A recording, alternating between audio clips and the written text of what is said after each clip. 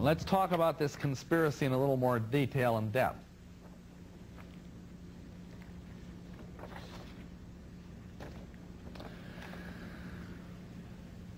Oops.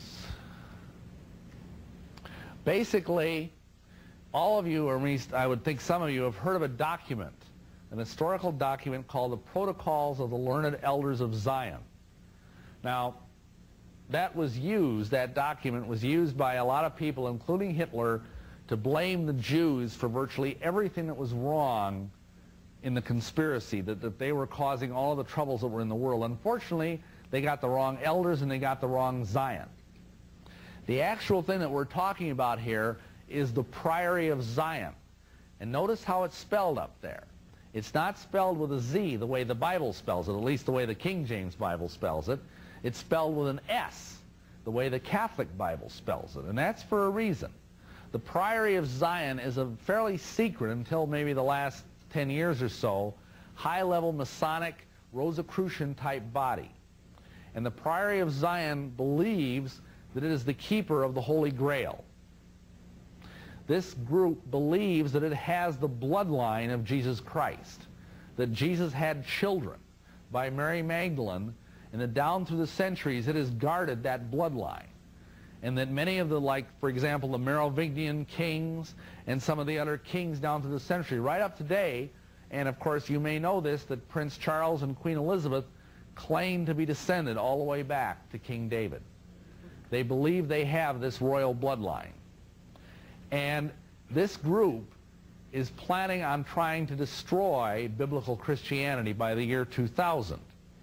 And the way they're going to do it, see, they teach in their inner circles, and now this has all kind of been revealed by a series of books, beginning with the book Holy Blood, Holy Grail back around 1986, 1987, that Jesus did not die on the cross, that he was spirited away from the tomb, that he married Mary Magdalene, and they ran off and lived happily ever after and had children, and that he died a happy old age. And down through the years, these descendants of Mary Magdalene today are part of the reigning houses of Europe and the reigning houses of Freemasonry. And they believe they will very soon rule the world. But here's the interesting thing.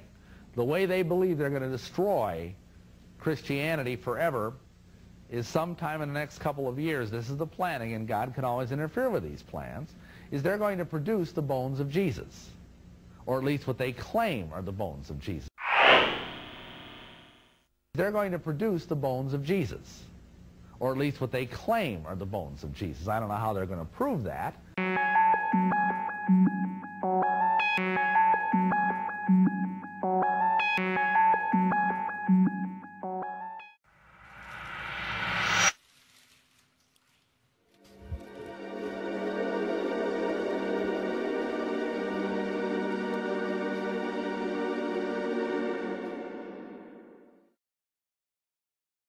Six of the 10 have inscriptions on them that have been recorded and cataloged.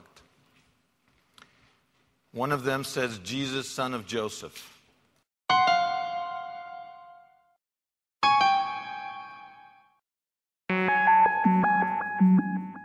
And a Judah, son of Jesus.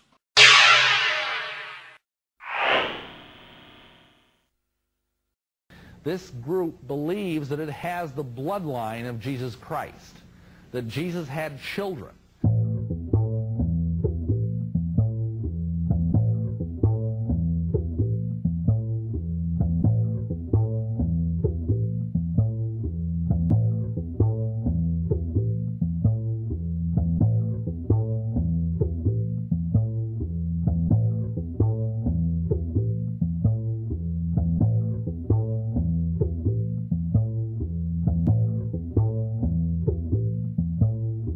This group is planning on trying to destroy biblical Christianity.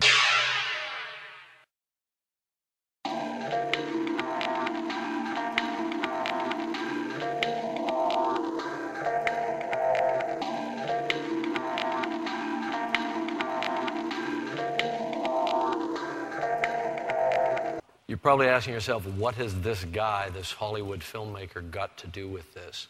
And I think that it's fair to say that probably most people know me as a maker of movies, such as Titanic and Terminator and things like that.